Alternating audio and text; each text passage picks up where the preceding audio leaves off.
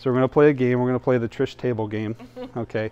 So what I want you to do is just relax. Take a couple of deep breaths. As you exhale, kind of melt. Feel yourself melt just from head to toe. Just slowly melt into the table. So as you're breathing, as you exhale, I want you to feel how your head melts into the table. And the next exhale, feel how your upper body melts into the table.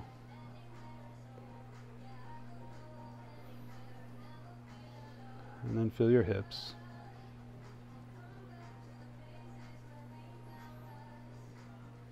And then feel your legs.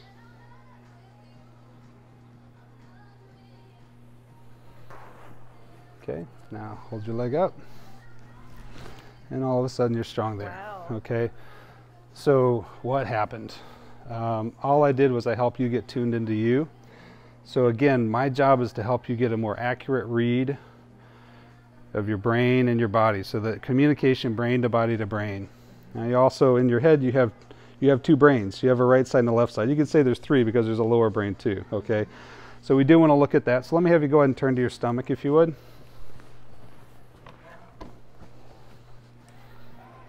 Okay, and so then we're going to check.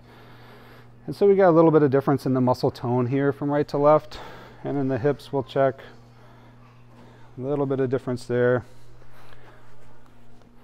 And in the feet, I mean literally your right leg looks a little bit longer than your left. Okay, so we don't want to leave that way. We want to correct for that. So I'm going to use these blocks again. And now you're going to breathe. As you breathe, you're actually kind of moving around these blocks. And that's sending information to your brain. And I didn't make this up. Some really, really smart people somewhere in a strange land figured out how to message your brain preferentially so that we can boost up the activity in one side versus the other, and so balance the two. Have you ever heard of integration, like working on integration of brain function? Yeah. So it's a really popular thing now because the better integrated the brain, the better the function. And there are integrative centers in the brain, and they actually control the integrative function. So your right side of your brain controls the left side of your body for voluntary movement. Left side of your brain controls the right side. But there's all these other functions that we don't really discuss as much. And for all these functions to work at their best, the two sides of your brain have to be integrated, as well as the upper and lower parts of your brain. So like I said, if we call it three parts, we can say the three parts have to work together really well. So all I'm doing right now is I'm using some different triggers that, like I said, some really smart people figured out would help to integrate these different functions of your brain. Deep breath in, exhale. So we're just going to work on mobility here. Now sometimes you'll get some cracking and popping. That's not really our goal. We're not doing an adjustment. Again, we're just moving these muscles. Deep breath in, exhale. As I move the muscles, they signal the brain. So you kind of gain your brain's attention. Okay. And so already the muscles here look more balanced. Your legs are the same length. We'll pull these out. And let's have you go ahead and turn to your back again.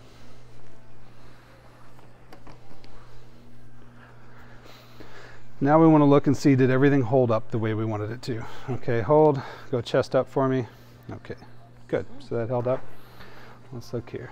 Hold the leg up. So that one fell off a little bit.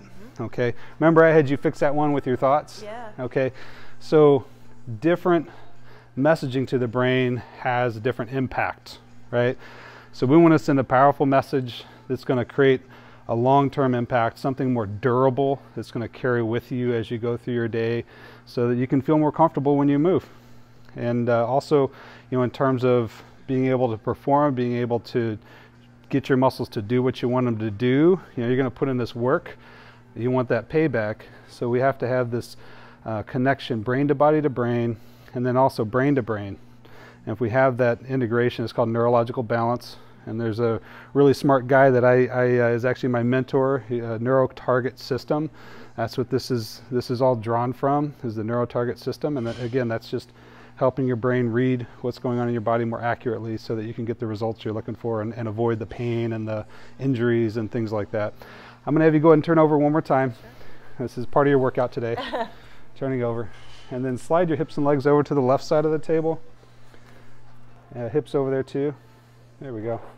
Okay. So all I'm going to do is try and affect some of that imbalance that we saw. So this is the direction. Remember when I bent you this way, you were strong? Okay. And so again, I'm just using your muscles to talk to your brain. Help your brain understand better, more accurately what's going on in your body. And you can use your own brain to do that, to benefit that. Now, there's lots of different versions of it, but there's a practice called mindfulness, and that's one of the ways to help you get a much more accurate view.